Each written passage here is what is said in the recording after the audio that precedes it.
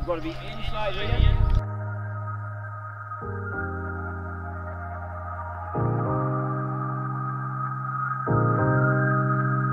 What we take into account to get the Beca is the effort they do to speak in English and their behavior with the teammates and the coaches.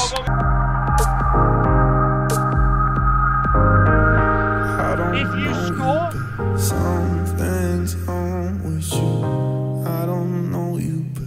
what we find very important is that the children show enthusiasm, that they work together hard, and that they speak in English.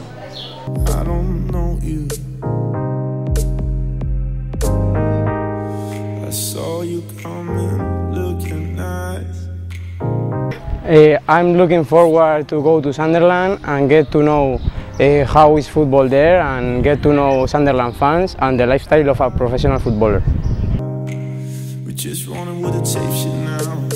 Some shit try for me now. Fake shit trying to look good, wanna touch you now.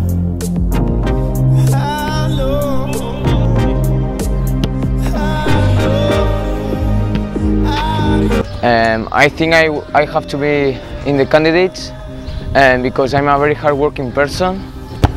I love football, and also I think that I'm a great keeper and that can do great things. And I would like a lot being in the candidates for the Beca.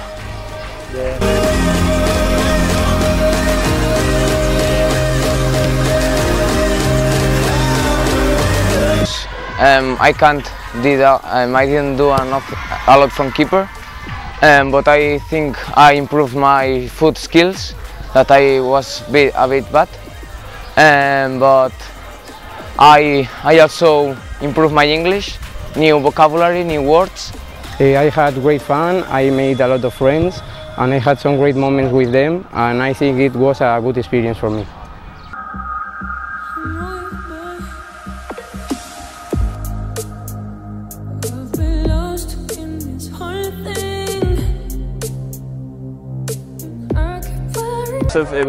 It was a long decision, a very hard decision, because the standard of English and the standard of football this week has been superb.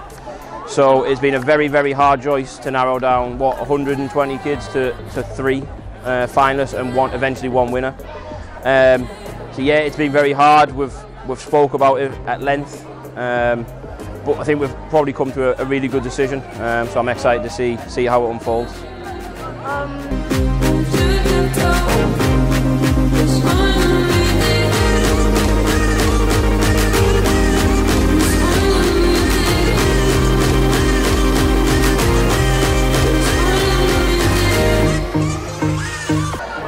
Lots of different things, like I said.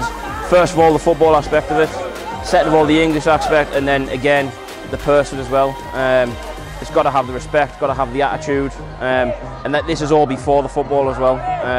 So they're absolutely massive part of the things we think about bringing people to Sunderland.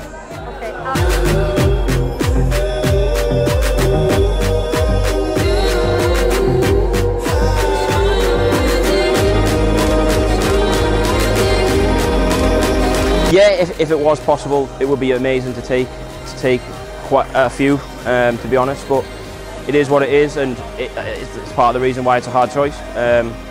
We'll take 1 from each week, so 2 this week, 2 in Lanusia, 1 in Prague, so 5. That's quite a lot. So it is good, but in an ideal world, of course, you want to take more because there's some very good players here.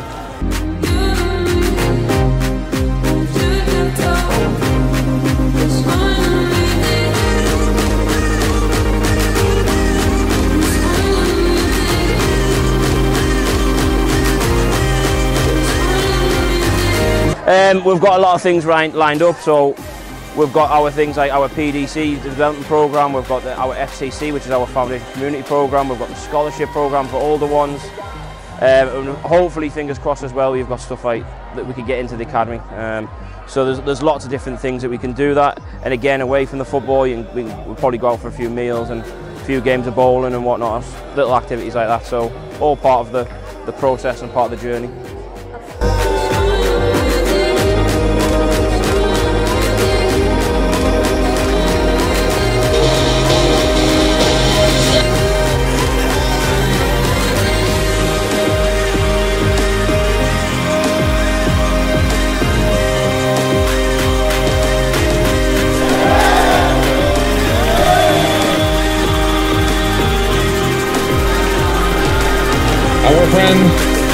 In third position, Iker